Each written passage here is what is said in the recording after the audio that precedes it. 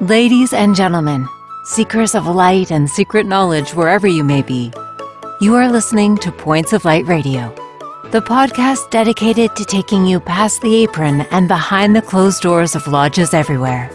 And here is your host, Stan Miller. Greetings, brothers and sisters. Shalom. Assalamu alaikum. It's wonderful to be back with you here on Points of Light Radio, continuing our journey here of light and knowledge. In today's segment of Points of Light Radio, we will be revisiting the Fraternal Order of Eagles. Now, it's been a while since we fellowshipped with the Fraternal Order of Eagles. If you recall, I believe it was July 6th of last year, I fellowshipped with a member of the order. And, just to recap some of the things we learned there, the Fraternal Order of Eagles is a non-political and non-sectarian international fraternal order founded in Seattle, Washington in February 6, 1898 by 6 theater owners. It's quite an interesting story, actually, if you read that. I encourage you to do that. The lodges of the Fraternal Order of Eagles are known as Aeries. Now, the Fraternal Order of Eagles, and I want to recap this because it's rather important, they've had some very prominent members of society in the ranks. Among them, let's see, 1, 2, 3, 4, 5, 6, 7 presidents, and those include presidents of the United States, the following: Theodore Roosevelt, Warren G. Harding, Franklin D. Roosevelt and his wife, Harry S. Truman and his wife, President John F. Kennedy, Jimmy Carter, and Ronald Reagan. And as I asked in the July 6th segment of Points of Light Radio, why is it that every conspiracy theorist can tell you that Harding, Roosevelt, and Truman were Freemasons, but they don't remember that they were also members of the Fraternal Order of Eagles, right?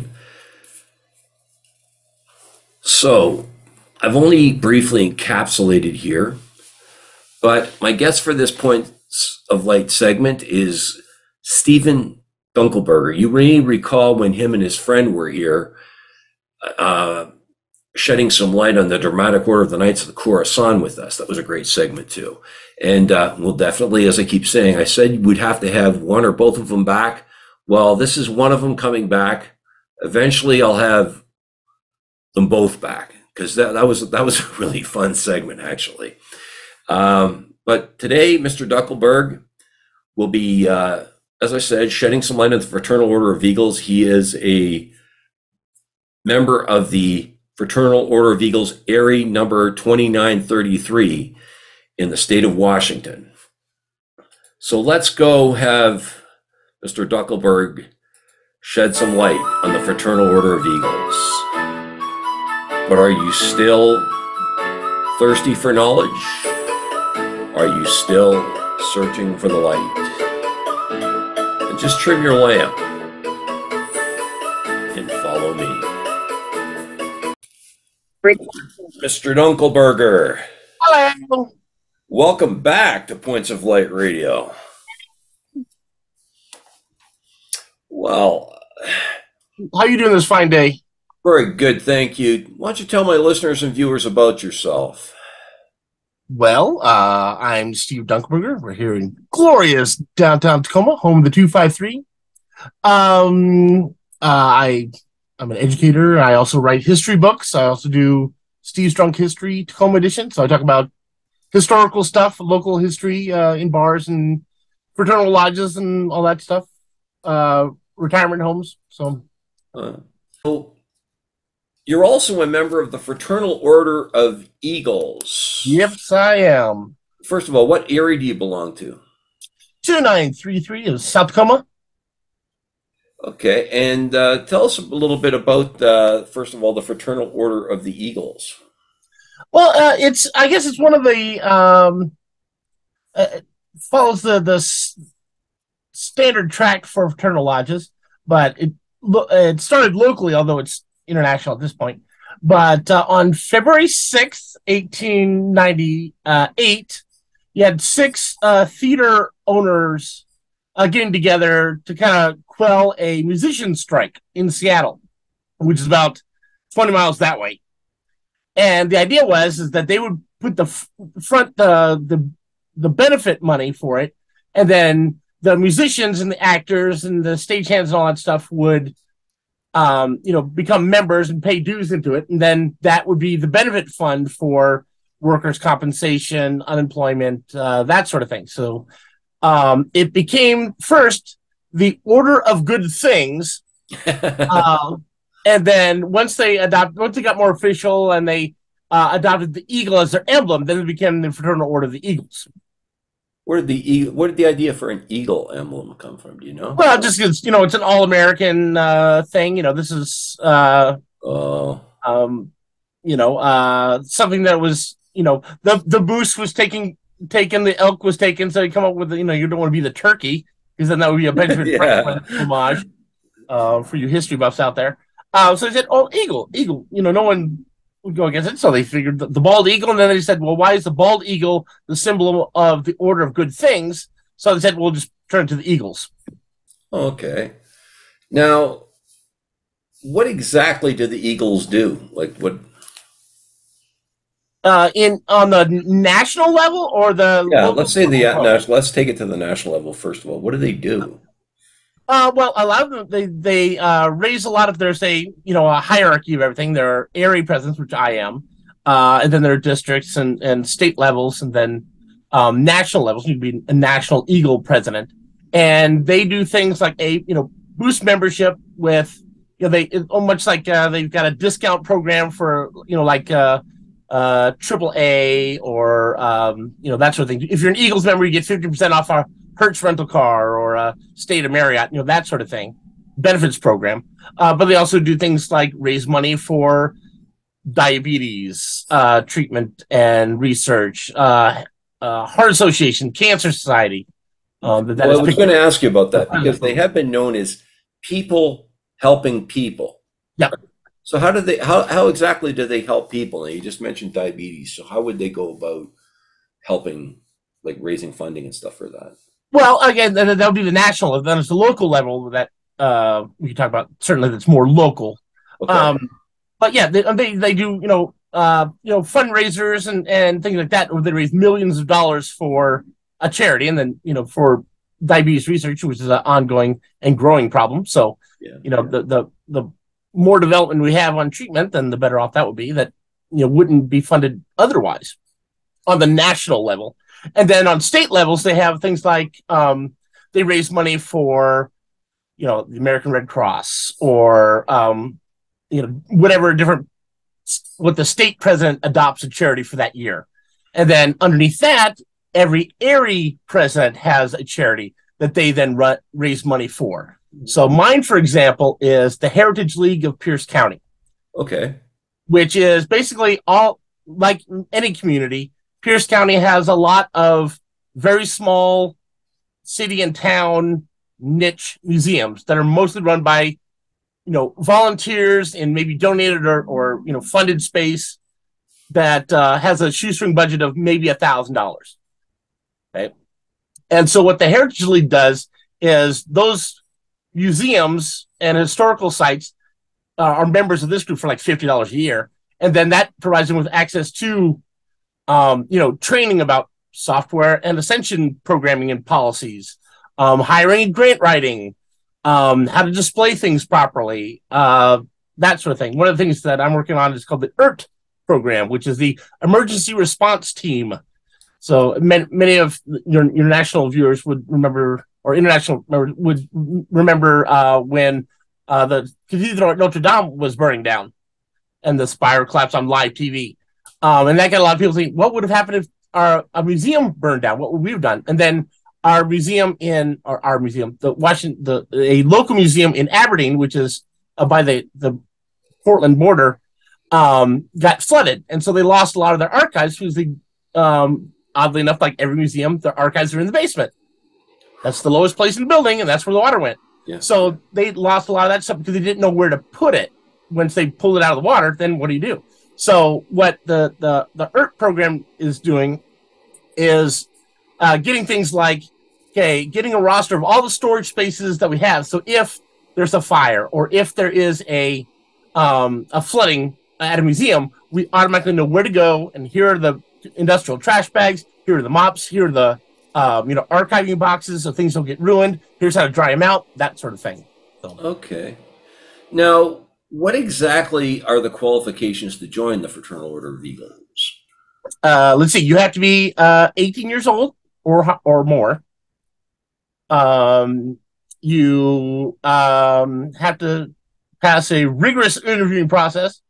That you have to be nominated by 2 current members in good standing, so they sort of vouch for you.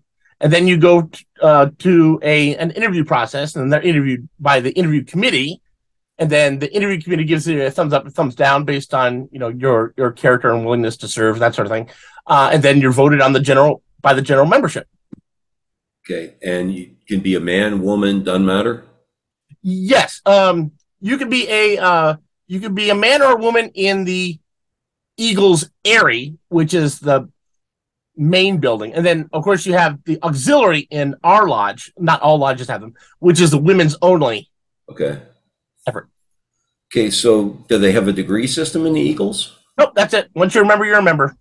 Okay, and like, how long has your Aerie been around? Let's see. Well, I guess, yeah, let's see. It's been around since 67, I believe. Well, long before I was born. But before that, it was the Arlington Community Center, long before there was really a active, Parks Department YMCA system in that neighborhood. So they, everyone got together, operated as a nonprofit, as a rental hall for, dance lessons, town meetings, weddings, receptions, funerals, that sort of thing. And then that passed away. And there was a vacant for a couple of years, and then we stepped in. The lodge itself has been active since 49, but we've been in this building since the 60s. Okay. And which is behind me, by the way. That's the image. Okay. And when do you meet? Well, it's open every day. Okay. We meet the Aerie meeting, the membership meeting where we vote on things, standard business meeting, is every other, the second and fourth Wednesday of the month. Okay. And then the auxiliary meets on the first and third Wednesdays of the month. And then on the months where there is a fifth Wednesday, then there's a joint meeting. Okay. And how long are these meetings? It depends on the topic. If there's initiation, they're not. They're maybe an hour and a half. Okay. Yeah. And if we do initiation, it'll be longer. What's the dress code for a meeting? Pants. Yeah, I understand that. Yeah, like shirt and tie. Shirt. No. We're very casual. I like to say it's much like the feel, at least our area. It's much like the feel of a a community room in a camping ground. Oh, okay. Now, I would like to ask you this. Mm-hmm. How do you explain the growth in the Fraternal Order of Eagles in the Philippines? Voting, I think part of it because the Knights of Pythias also are growing out there too. And I think what it is that the Philippines is growing in for all fraternal lodges, as far as I know, because that is the old school fraternal social network and social safety net. Okay. Where you pay into it with dues, and then with that, depending on what the lodge is, you may get a unemployment benefit or workers' compensation benefit or a death benefit where the lodge will pay for your funeral based on insurance. Yeah, I also heard, and I don't know, how do you feel about this? I've also heard it could be something to do with a loss of a lot of the influence of the church and religion in their lives. Would you agree with that? Oh, well, yeah, I would say that that's not necessarily indicative just the Philippines. I would think that One of the reasons why you're seeing a turn, an upturn in fraternal lodges, because, yeah, what were the main social networks that people built for their families? It was around school, it was around church, it was around where you work, and now no one lives where they work or near where they work, so they've got different home families and work families. Fewer and fewer people are going to church. They don't have that, and you're getting multi generational people living in neighborhoods that you didn't have before. That so you may not have connections to the school. So they're looking for some place where they can find like-minded people, but not be thrown to the wind and just go into a bar. Yeah, and randomly find people. Now you find like-minded people because each Aerie, like any fraternal order, has its own sort of flavor based on the makeup of who are the members. Because the members are the one volunteering to do this stuff, so they volunteer to do things that they want to do. Okay. Well, going forward, what do you think that the Eagles need to do to, shall we say, stay relevant, to attract new membership, and to raise their profile, shall we say? Well, I think that like any fraternal lodge, we've got a lot of we've got people joining for the benefits, but not necessarily joining for the volunteer. There isn't that necessarily that sense of giving back that we had a generation ago. But you find that anywhere, that people just simply aren't volunteering unless they get a direct benefit from that volunteering, which to me, that's not volunteering. Yeah. And so that's part of it. So we have things, like I said, we've got things every day of the week, but some of our members are getting into their 60s and 70s, and they're like, we'd like to have someone else come in and do this. And we've got a bar that people come in and visit every day, but they don't want to, they don't necessarily want to volunteer for, except for once every blue moon. It's like you sort of need a deeper bench of volunteers, but that's to say to anybody. Yeah, of course. But well, you say that your members are in their 60s. Do you have any younger members? Oh, yes. I'm saying like the old school members. Yeah, I understand that. Yeah, but how many young people do you get? Do you on average? I would say most of our new members are younger. Like how young? They're joining to. Well, I mean, we get 20s and 30s. Good. Good. Some of their 40s. Now that they have spent their time with their kids, and now the kids are older. Now they look for something to do. There's a lot of those. It is a matter of how can I say this? The older people who grew up in this particular area, who have been volunteering there forever, they don't, they keep doing it because they like doing it, and so it's getting those younger members to go, oh yeah, actually volunteering is sort of fun. Yeah. And I guess I'm not one of those people because I'm 50 plus years old, but yeah, it is. I joined and I immediately started volunteering for Taco Tuesday. So every Tuesday we make tacos and that sort of thing. And now I host our horse racing game every Friday, and I do my historical talks on that stage right behind me. So just because it's fun to do and it provides families for something to do. So what brought you into the Eagles? What drew you to them? Well, Phil from the Night Smithy show, he's a friend of mine, and so he's a brother from two fraternal lodges over. And then I got into it. He introduced me to it, said, hey, come check it out. And I liked it so much that I kept going. And then I always join an organization with the intent of eventually running it. So I worked my way up the chairs, and now I'm the president. Okay. And what's that done for you? What do you think the Eagles have done for you? Oh, I've met some really great people. Really, really fabulous people. It is create a sense, how should I say this? It's a cross section of different people from different walks of life, all getting together, just want to have fun and relax wherever they are in life.